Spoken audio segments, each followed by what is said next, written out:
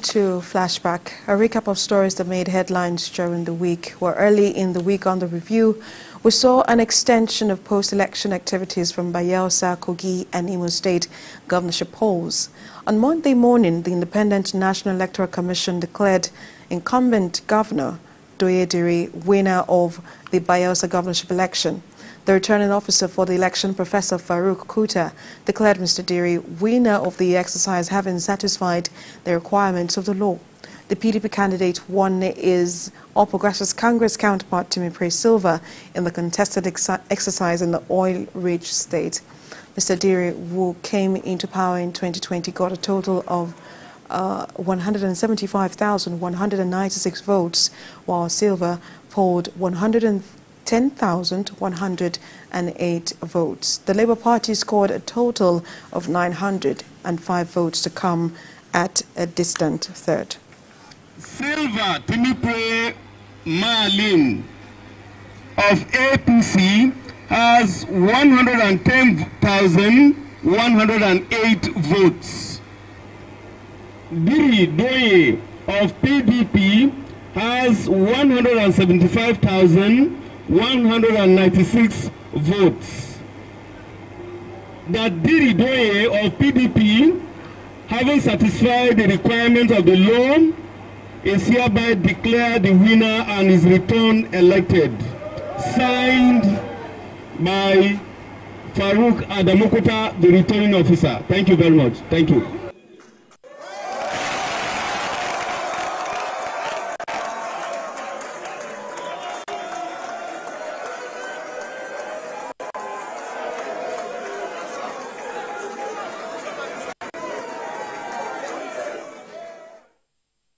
Well, on that same day, President Bola Tinubu congratulated Governor Hope Uzodinma of Imo State, Governor Doye Adeniyi of Bayelsa State, and Governor-elect Usman Ododo of Kogi State on their victory. The President, in a statement by his special advisor on media and publicity, Ajuri Ngelale, commended the electorate in Imo, Kogi, and Bayelsa for their participation in the electoral process. President Tinubu said the outcome of the elections reflects the wishes of the people, emphasizing that democracy thrives when voters reward competence, transparency, and good governance. He expressed gratitude to the Independent National Electoral Commission for creating a level playing field for all contestants. He also commended the nation's security agencies for maintaining law and order during the elections. Well, on to Tuesday now, in the nation's capital, where organized labor began an indefinite nationwide strike over the alleged ill-treatment meted on the president of the Nigeria Labour Congress, Joe Ajaero, in Imo State. But the federal government insisted the industrial action, which contravenes a court injunction, was not in national interest. The first day of the NLC-TUC strike and activities at the bustling Federal Secretariat in the nation's capital are still business as usual. Workers and visitors are seen going in and out of the Secretariat.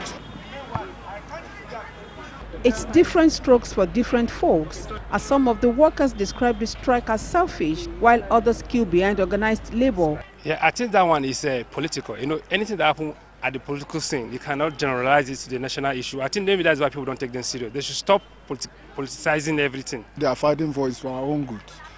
They should sit at home and pending when the issue will be ratified. Your fellow comrades beat you for Imo. You are not taking it personal on the nation. You want to cripple the economy. The economy they are trying to revive. There's an order of court. So I call on the labor leaders to obey the order of the court. Already, the federal government insists the strike is against national interest. The special advisor to the president on information and strategy, Bayo Ononuga, says the NLC and TUC decided to punish a whole country of over 200 million people over a personal matter involving the NLC president, Joe Ajaero. The Parliamentary Staff Association of Nigeria disagrees with the government as it shuts all gates to the National Assembly, preventing workers and visitors from accessing the complex in compliance with organized labor's directive. Somebody was brutally beaten, eyes swollen, almost a dislocated shoulder and neck, and somebody somewhere is saying that he's not he is not aware of it. It happened in your state. He was weeks away by the police and talks. We demand an apology. We are not allowed entrance for the reason that Labour is on strike. And the Nigeria Labour Congress and the Trade Union Congress have now declared an indefinite strike and feigned ignorance of an order by the court, stopping them from demonstrating to register their displeasure over the assault on Joe Ajaero, president of the NLC. Well, on that same day, the 10th House of Representatives unveiled its 8-point legislative agenda. At the occasion, Speaker of the House of Representatives, Tajuddin Abbas, said his leadership is committed to a partnership with President Bola Tinubu, and they are hoping to implement the renewed hope agenda.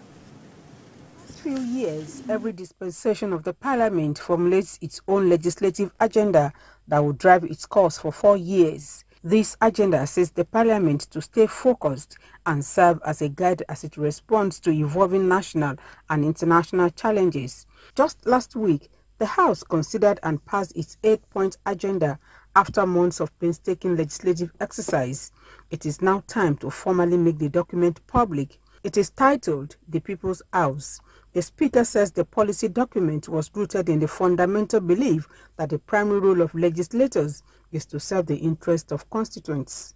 The legislative agenda of the 10th House of Representatives, aptly titled The People's House, is rooted in the fundamental belief that our primary role as lawmakers is to serve the best interests of our constituents. President Bola Tinubu was represented by the Secretary to the Government of the Federation, George Akume, and he expressed his administration's commitment to impact the lives of the people. Particularly the Nigerian Reserve Legislature with experience, tested and determined leadership recognizes the importance of effective lawmaking as a vehicle for socio-economic development.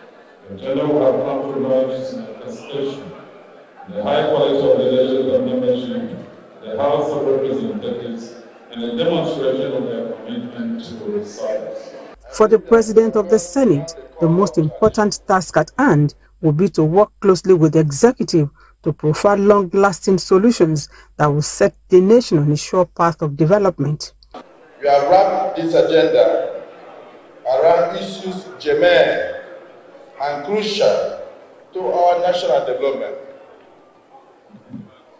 And you have committed yourselves to supporting the executive arm of government, led by His Excellency, President Bola Ahmed Tinubu. The 8 priority areas in the legislative agenda include strengthening good governance, improving national security, law reform, economic growth and development, influencing and redirecting Nigeria's foreign policy, as well as climate change and environmental sustainability. We're still in the week on the review. The Joint National Executive Council of the Nigeria Labour Congress and the Trade Union Congress suspended the nationwide strike, which had entered its second day on Wednesday. The decision was reached at a meeting which deliberated on the outcome of an earlier meeting with the federal government led by the National Security Advisor Nuhu Ribadu, General Secretary of the NLC, and the first Deputy President of the TUC confirmed the suspension in different telephone chats with TVC News. More significant for the Labour movement was the unreserved apology tendered by the NSA on behalf of the federal government for the brutalization of NLC President and other members of the Congress. Well, also on Wednesday, the Court of Appeal sitting in Lagos dismissed the appeals of PDP's governorship candidate Olukayode Adeniyi and Labour Party's Gbadebo Roads rival. They had challenged the election victory of the APC's Babajide Sanwo-Olu and his deputy Obafemi Amzat in the 18th of March governorship poll. Appeal panel made up of Justices Vagata Nimpa, Samuel Bola and Paul Bassi held that Mr. Adeniyi couldn't complain of being denied fair hearing at the lower court, having filed his additional witness statement on oath outside the stipulated time. The court held that the appellant was a meddlesome interloper in challenging the emergence of Mrs. Sanwo-Olu and Hamzat at the primary election of their party, the All Progressives Congress, as he was neither an aspirant or a member of the APC.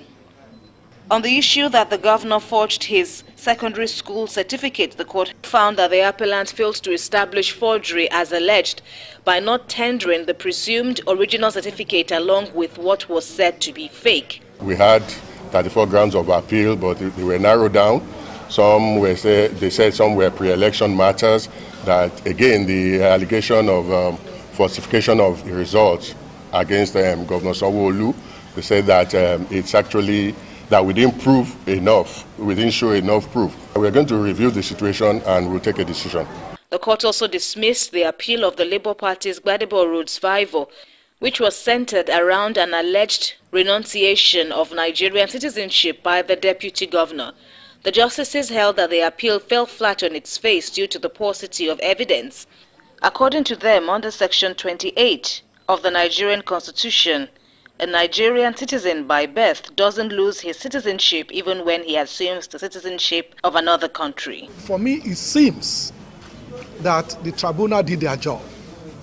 And talking to other lawyers, senior ones, and of course the young ones, they were of the opinion that this is a solid case. So, you leave it to the judiciary and you do what you have to do. That's it. That's for the lawyers to be apprehensive, not for me. Be able to, attest to and also, be able to brief you upon is that if you allege anything forgery, that means it's a criminal offense. And by our constitution, criminal offense must be, Evidence Act, must be proved beyond reasonable doubt. The court ordered each party to bear the respective costs of the appeal. To Thursday now, we're in the nation's capital where the Court of Appeal Abuja Division declared inconclusive the 18th of March governorship election in Zamfara State, which produced Dauda Lawal as the elected governor of the state. A three-member panel of justices of the court in a unanimous judgment set aside the declaration of Dauda Lawal of the People's Democratic Party as a lawfully elected governor. Justice Sibyl Gbagi, who read the lead judgment, ordered that a fresh election be conducted at Maradon, local government area of the state, and in other areas where elections were either cancelled or did not hold at all. The court held that the use of IREV information to declare Mr. Lawal as governor in the absence of polling units results was unlawful, illegal, and unconstitutional. And on the final day of the week on the review, the Court of Appeal upheld the ruling of the Election Petitions Tribunal sacking Governor Abba Yusuf of Kano State. In its judgment on Friday, the Court of Appeal ruled that the fielding of Abba Yusuf was in breach of the Electoral Act law, as he was not qualified to contest that election. Judgment for Bauchi and Kano State, as both were happening in different venues at the appellate court at the same time. For the Kano case, a three-member panel of the Court of Appeal led by Justice Mo Adume in a unanimous judgment declared Nasir Gawuna of the All Progressives Congress winner of the 18th March governorship election in Kano State. The Election Petition Tribunal had declared Mr. Gawuna of the APC the winner of the election after it deducted what it described as invalid votes cast in favor of Mr. Yusuf. But the Court of Appeal upheld the decision of the tribunal and used it as a basis to disqualify the election of Abba Yusuf of the New Nigeria People's Party. Two aspects. One, there are appeals against the decision of the tribunal to deduct the 165,000 valid votes. Those appeals were dismissed and the decision of the tribunal was upheld. Always accept whatever transpired, because Allah is the one that gives power to whoso He wills. In the case of Bauchi State, the appeal court affirmed the election of Governor Bala Mohammed. Delivering the judgment, a three-member panel led by Justice Chidebere Uwa dismissed the appeal for lacking in merit. People should have confidence in the judiciary. And I as a person, with my colleague, Right Honorable Mohammed Awal Jato, and the people and government of Bauchi State, we have absolute confidence in the judiciary. It is expected that if the parties who are not pleased with the judgment of the appeal court will approach the apex court with hopes for a more favorable decision. Wrapping up flashback now, a federal high court in Abuja on Friday ordered that Mr. Godwin Emefiele, a former governor of the Central Bank of Nigeria, be remanded in Kuje Correctional Centre. His remand order came after Justice Olukayode Adeniyi directed that the former CBN governor should be released to his lawyers on November 8 after spending 151 days in detention. The Economic and Financial Crimes Commission had arraigned the former CBN governor on an amended C-Scan charge. Emefiele's counsel, Matthew Buka, had moved an application for his bail, but Rotimi Oyedepo, the AFCC counsel, opposed the bail request on behalf of the federal government. But after listening to their argument, Justice Muazu said he needed a little time to study the exhibits supplied by Emefiele to support his request for bail. Taken, and he had pleaded not guilty. His application for bail was moved, and we also filed our counter affidavit and adopted same. We had equally prayed the court for expeditious hearing and determination of the case. And my Lord had given us a date also for trial. My Lord had told us that we should assemble our witnesses, and I believe with the cooperation of the defense, the case will be heard and determined expeditiously. You recall that on the 8th of November, the court has granted him interim bail and handed him over to us. He has been available, and we've been able to produce him to court. And he came to court willingly and has submitted to the jurisdiction of the court. Now, the arraignment has taken place. The application for bail was argued, and my Lord has adjourned to next week, Wednesday the 22nd, to rule. And my Lord had made an order that pending the ruling on the bail application, he should be at the Kuje prisons with the correctional service. And the order of my Lord was clear, that he should be with the correctional service, so that there's no confusion as to where he's supposed to be pending the ruling of the court, which will come on the 22nd. This remand order is coming after Justice Olukayode Adeniyi ordered that he should be released to his lawyer on November 8 after spending months in detention.